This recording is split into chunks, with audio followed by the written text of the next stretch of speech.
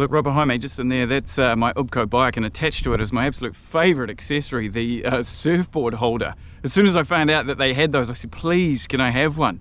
And I needed one because that electric bike has been my only form of transport while living here in Boston. So I've had to adapt, I've had to make it work. And if you know my background, you know that I like hunting down water, be it waves for surfing, or in more recent years for foiling.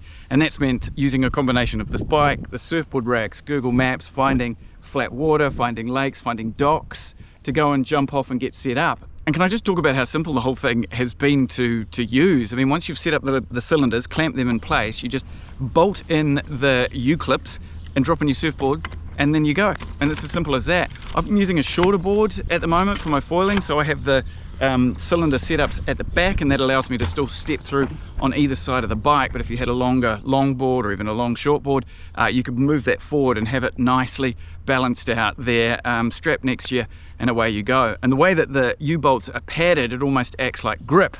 And the unexpected benefits that I've found through using this is that, unlike a car, I can drive right up to the water's edge of where I need to go. And that means you can come and hunt out glorious places like this. And so with a combination of Google Maps and hunting around through riverbanks and going down little tracks, I've been able to find these little waterways and docks and places to jump off that I never would have spotted had I been in a car. And from a security's perspective, having all my gear around me right down at the water's edge, using my dock gear and being able to change in and out has been an absolute added bonus and pleasure as well. And the applications for this back home in New Zealand get me really excited. The idea of being able to sneak over sand dunes and find that little beach break that might be further away from everyone else that you can get to easily on a bike like that is brilliant. I mean, take that round shippies, it'd be awesome.